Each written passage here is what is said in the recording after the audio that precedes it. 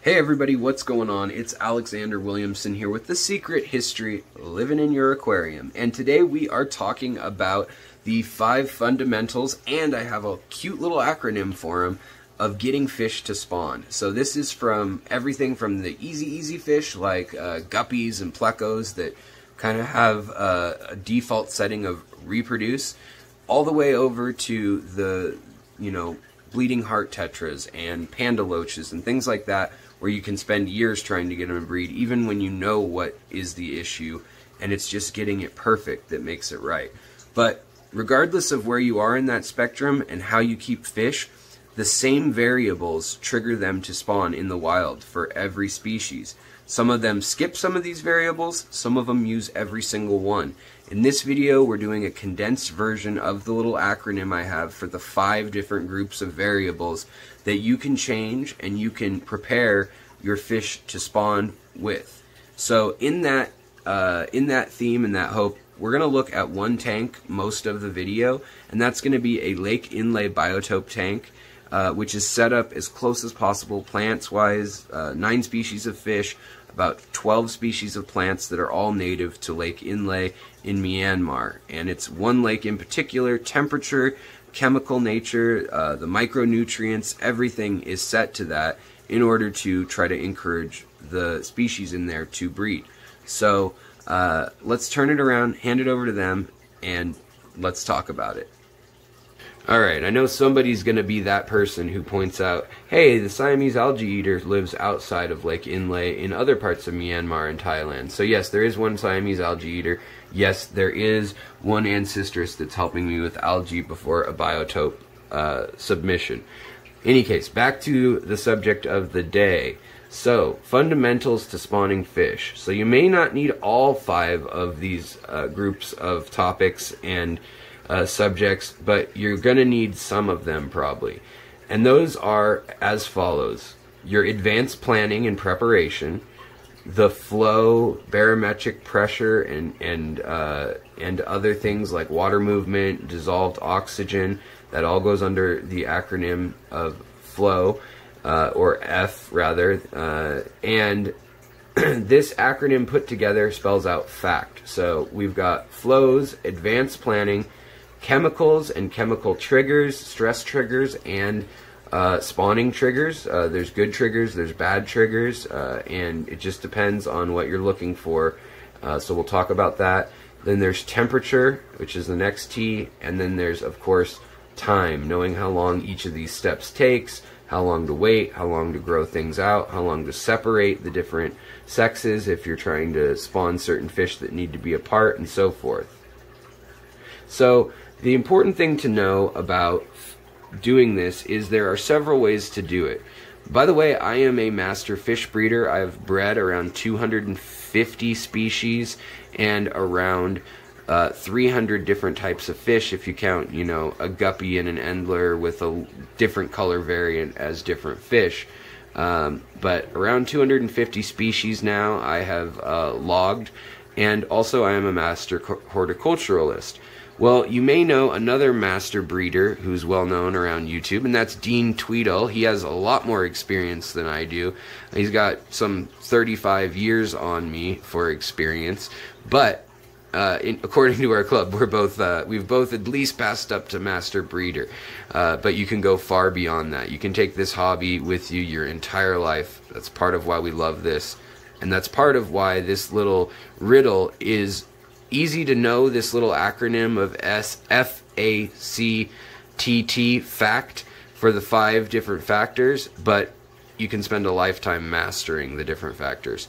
Well, Dean, he does things a sterile way. So that means that he's going to put things in a tank on its own that may not even have substrate of any sort, lots of filtration on it, no debris on the bottom of the tank, and he's feeding it lots of food all throughout the day, really good quality food. Then he takes the babies away and unless they're from discus or something that needs to be with the parents, takes the babies away as soon as they can be taken away, puts them into another tank or into a divided area, and then he grows them out as fast as possible.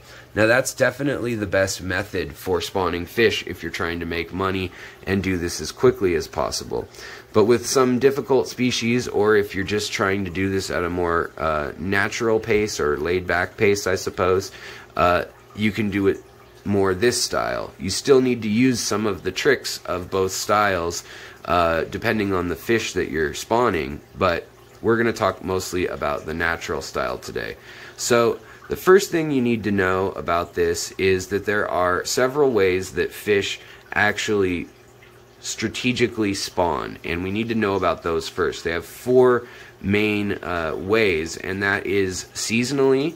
So when the weather changes, when it goes from the wet season to the dry season, and the puddles start getting low and the total dissolved solids increase and the temperature gets higher and the fish get more and more compact together and their dissolved oxygen reduces, there's no flow in the puddle, the water's murky, looks like it's the end, well then all of a sudden a low pressure front comes in, there's thunder and lightning, and boom, rain starts for the next month straight. The water fills up, the fish give birth, the babies hatch, and with the water flowing out, they go to as far away as possible from the parents with that flow, with that fresh water, with all the other new life that's hatched that allows them to eat it and grow also. So that's one way. The other way is all the time, like guppies. They just will have babies whenever they can get a chance. And for that, you don't need to do much of anything, so let's move on. The next way is going to be condensed breeding, which is when a fish like a betta or a gourami will actually seek out a pond or a little teeny puddle type area that's high in tannins, that has low flow, and it's usually the labyrinth fish that can take gulps from the top of the water that need this, and they also wait for the humidity to be at its peak during the warm season because they need that. Otherwise, these gouramis, they can't breathe air if their labyrinth organ doesn't form right. Same with bettas. And so they have babies when it's very hard to see, it's murky in the puddles, they're very dark stained with botanicals, and the oxygen levels are low, and that's why they have evolved to breathe air. So they're kind of the exact opposite of most of the fish in our hobby, which breed when the wet season starts. So then there's another type, and this is the trickiest, which is the unknown spawners, or the ones that spawn one time a year, and whether it's the moon or who knows, the position of Venus, whatever it may be, they know the time of year, something like salmon and whatnot, and they need very specific triggers, and without chemical intervention like hormones, they're just not going to spawn any other time of year. And that's the most difficult one to have reproduce in captivity. So let's go over my little acronym, which to make it cute, it spells out the word FACT, and that is in no particular order of importance was the acronym created so that I could spell something you guys would remember. But the main categories we're going to cover now about how to prep fish, now that you know all that background, is flow and barometric pressure, the F, the advanced planning and how to set up the tank right before you alter it with the C, which is chemicals and hormonal signals and food and all that kind of stuff. Then the T, the first T, is temperature. So also, again, if you're trying to replicate those gouramis from spawning, you might want the temperature to go up instead of down. So you may need to keep the tank at around, say, 80 degrees, and then you bring it all the way up to 84 for them. But for most fish, you're going to want to replicate a dry season beforehand for a few weeks. 2 weeks is usually plenty for most species like Corydoras, angels, most cichlids.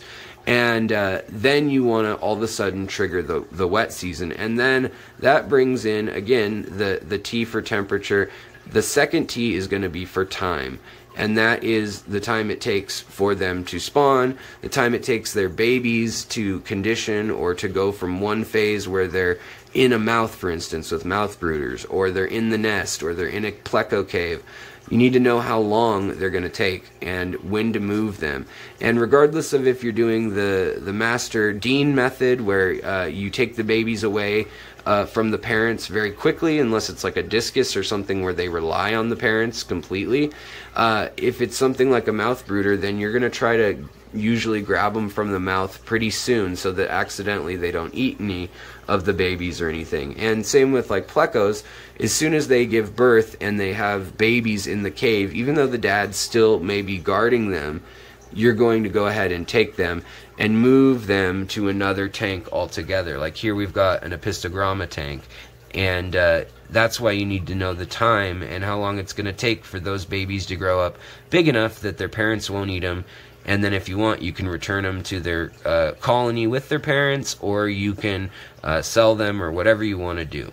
So let's go over each one of those in a little more detail as we discuss how it is to replicate the dry cycle. And I'll show you a tank I'm doing that on right now.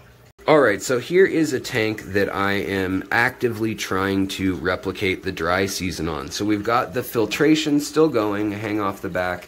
And we don't want the nitrates too high, because the C in this acronym, fact, we don't want the chemicals ever to be harmful. You don't ever want the nitrates to be so high that it's causing problems. You don't ever want ammonia present, copper in a shrimp colony.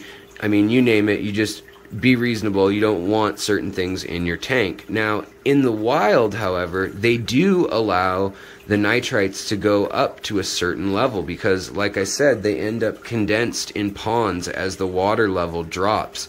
During the wet season, they were spread all out all over different forests and things, and they were flooded into different lakes and ponds, and those ponds get smaller and smaller, or the rivers get faster and faster and lower until then they get slow, and then they turn into stagnant pools.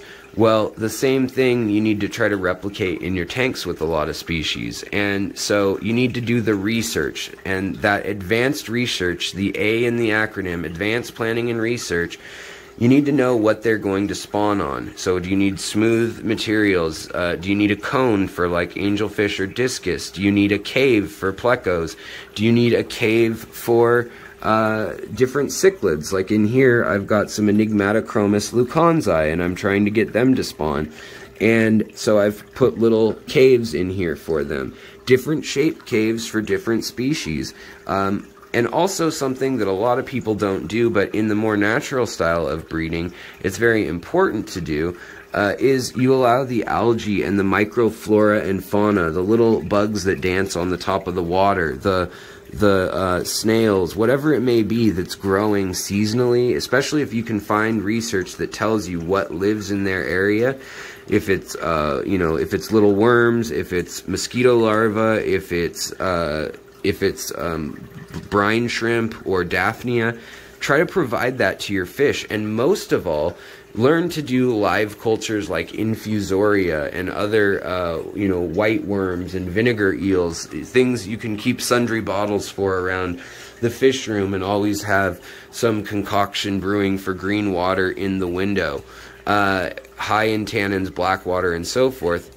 Doing all that research ahead of time and knowing what the conditions are like where your fish are found will help immensely, and that is the thing you need to spend the most time on, honestly.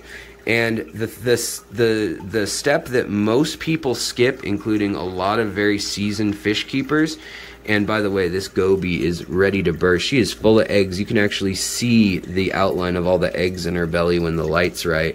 And the males are showing off, and the Pseudomagil luminatus are all colored up and ready to spawn. The thread fins are colored up. See, the male gobies are flashing and flaring and showing off. Well, if they didn't have the proper food, if they didn't have a 50% diet of protein and protein films and algae, these gobies wouldn't be ready to spawn.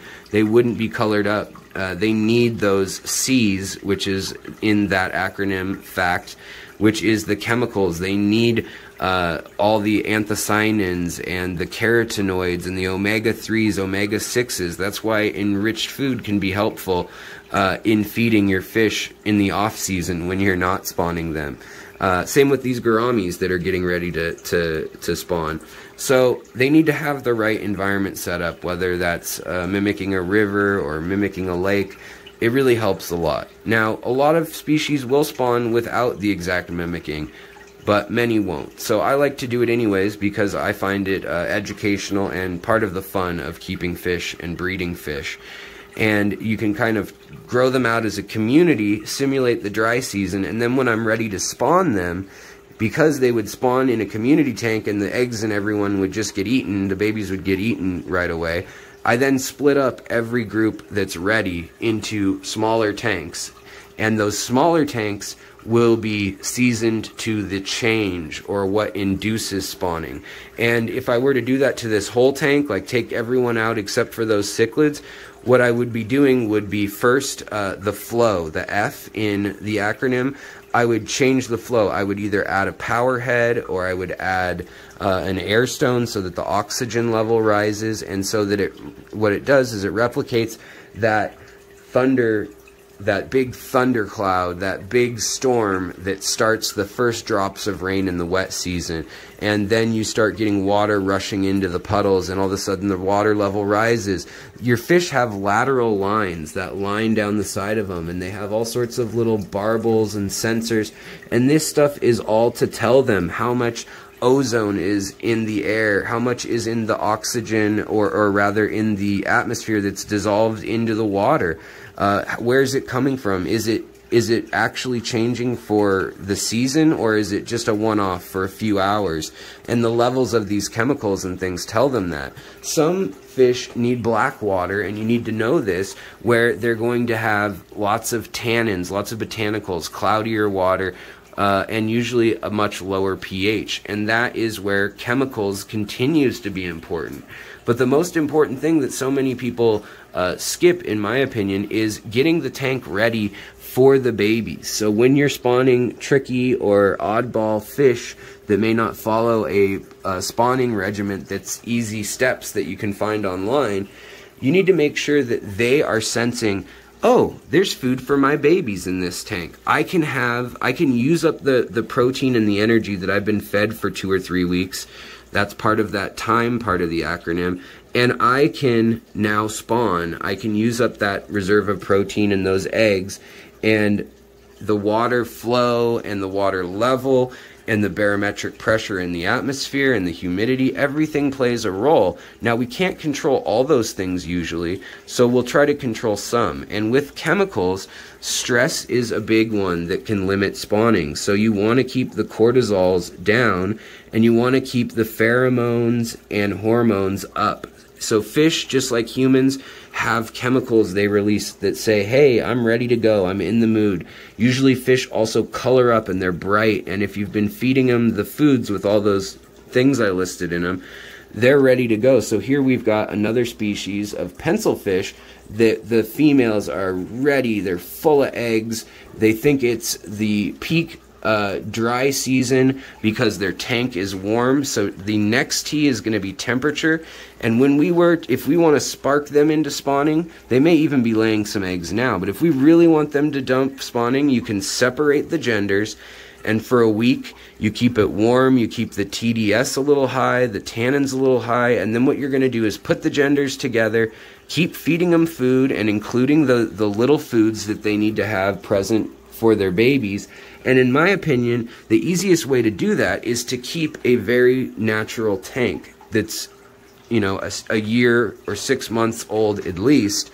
That's going to keep all the little food elements, all the little microbes and microorganisms and algae and whatever it may be that your baby fish are going to need. They're going to survive and thrive off of that once they hatch. And then you can either remove the parents, or you can leave the babies in the tank that you move the parents to from the big tank. But whatever you do, you're going to then spark that with the temperature change. You're going to fake out whatever it is, whether it's a season or just the water. Some fish, it's just the pH you need to change. So this is all where your research comes in. But these are all variables that are important. And the other thing is, you know, some fish mate in groups. Some mate only in pairs, and it's for life.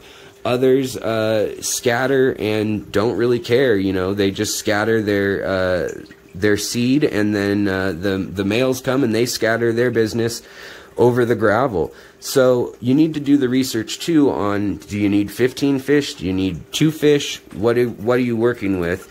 And if you're breeding small fish and nano fish, it's very important to have those microbiomes set up. So all the algae and things that a lot of people want to manage, if you're going with this natural way of spawning, you want to leave a lot of that in, and if it replicates their natural environment and adding tannins and leaves and botanical matter and all that helps, even if not having any filtration helps, then once you put the adults in and you know, for instance, it's going to take 3 days for the eggs to hatch. There's all sorts of different ways where you can separate the adults from the eggs. It's going to depend on the species. Some species, the parents are going to take care of the babies in their mouth or in a bubble nest. So I don't want to get into that in this video, but as soon as the babies, the other T, and the final of the 5 parts of the acronym, that time acronym, it means that if they spend 3 days as an egg, you need to know that. So on day 3 or 4, you're watching the tank and you see, oh, I've got little teeny fish in here. And then you can take out the parents because you know that the babies have hatched. Or if you just want to spot the eggs, that's the plus side with the more sterilized mass breeding fish room setup, like master breeder Dean does, is you can actually then control that because you see the eggs drop and you can pull the parents right away. There's no chance of the parents eating the babies or anything like that. So I hope this list is helping you guys and that it will help in the future when you decide to breed fish. And if you guys enjoyed what you saw today, this morning, this afternoon, whatever it is, wherever you are, please hit that like button, drop a comment. What are the tips and tricks you know for spawning fish that are pretty universal that work? And what other factors are important in spawning fish? The pump just turned on, so it's time to end the episode. You can hear the flows kicking up. Sounds like the dry season's over and the wet season's kicking on. The low TDS, lower temperature water change is happening. And the fish are going to send out all those chemical signals and say yes, and start pairing off and going into their caves in that tank. So again, thank you. If you want to support the channel, there is a little heart with a $sign in it. If you like this video in particular, you can do it that way. You can click the join button and become a member of the channel and have access to all sorts of other stuff. Or you can just like the video, share the video, watch the video. That's plenty enough on its own. But thank you for your time, and I hope to see you guys again. Take care, and remember, fact with 2 T's, because we don't spell right around here. Talk to you guys later. Bye.